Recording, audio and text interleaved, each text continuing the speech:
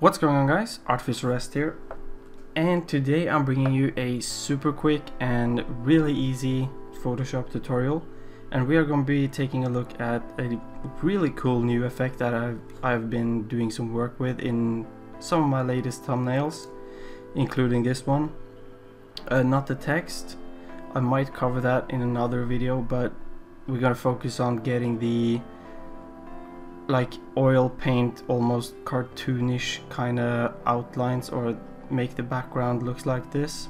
And what we need to do for that is I have 3 different images, 2 from nature with completely different colors and 1 from a game, just to see, or an upcoming game I should say, just to see how this effect looks. So first of all, I always do some color correcting on the images because they look really gray and faded out just as they are. There's nothing wrong with these pictures, it's just that I like to add some pretty essential stuff to make it look even better. Just bump the opacity up, not the opacity, the saturation, put it up to 25. Alright, so now after you have color corrected the image, if you want to, you can go and click on your original image layer and go up to filter and oil paint. You might think it is liquify because, you know, the lines get all dragged out and stuff, but no, it's oil paint. Just let it do its magic, and here we go. You can see you have some, really makes it look like more cartoonish, and it looks really cool. Now when you open up this for the first time, you will have something like this, with this set at 2 point something, and this will create a shine. As you can see, especially on the lighter stuff, you can't really see it that much on the black and gray and the green areas, but that is definitely something you should put at 0 unless you're going for this kind of look. Looks like you have kept your like pencil on an oil painting too long on one spot, so a lot of paint has gone into that and you just drag it out. But I put it down to 0 on all of my artwork that I do this kind of effect on, because I don't like it. It looks not good. And I just bump everything up to 10 and this one up to 360, and the stylization is really the one you want to change on. So as you can see, at 0.1 you have this kind of, as it would be painted like by a sponge or something, but if you drag it all the way up, you'll have really squiggly lines and really cartoonish lines. So I like to put it around somewhere in the middle. That gives it a nice kind of bit of both. So I like to put it around 6 actually. Alright, so there we have 6, and as you can see, it looks really cool. So what you can do now, just to make it even cooler, is to add some black lines on this to make it kind of movie-ish, and those were very small lines. Let's just add way more lines.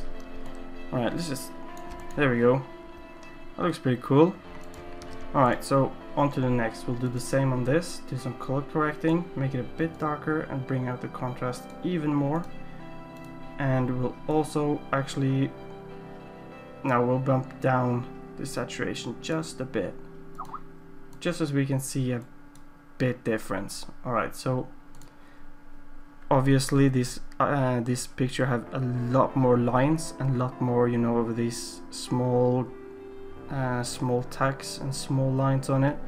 So what you want to do on this one, if you use the same effect and exactly the same settings, it will look like this, right? Not good. So what we'll do here is just drag it way more down, probably around 2.5 maybe. What you also can do is change around on the other settings. As you can see, if we drag the clean lines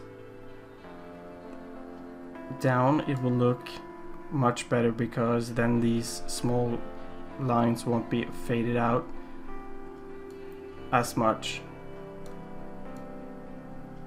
and scale and the bristle detail doesn't really matter.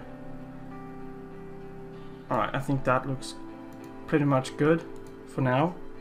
As you can see, this image actually looks really good, and you don't really have to add anything, but as we did with the last image, we'll also add some black lines to give it sort of movie style. There we go. That actually looks really good. And also, this is pretty good tip if you have an image that's kind of blurred and you want to use it as a thumbnail. Use this effect, put it at, you know, pretty much at, let's see, let me open it. Nope, that was wrong. That was liquify. I wanted to open oil paint. Alright, so yeah, well, you can see this only the black line now because I'm on the black line layer, but if you have a really unclear and blurred out image you want to use as a thumbnail, put the stylization as kind of in the middle between 5 and 6, and when you zoom back on it, it won't look that blurry and it will look really good. Alright, so the final image, which is from Watch Dogs, we'll do some color correcting here as well. Just make it a bit darker and bring out the white some more. But on this image, we'll also change the contrast. We'll turn the brightness down a bit. And as you can see, if we change the contrast, it'll make some pretty radical changes, and we'll change that to around 19.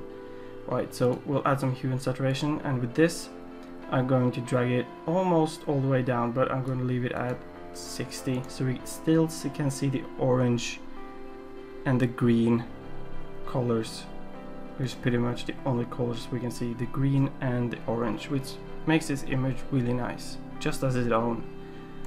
You wouldn't really need to add any more effect, but if you want, just to show you that it works fine on a game image, we can drag the cleanness all the way up.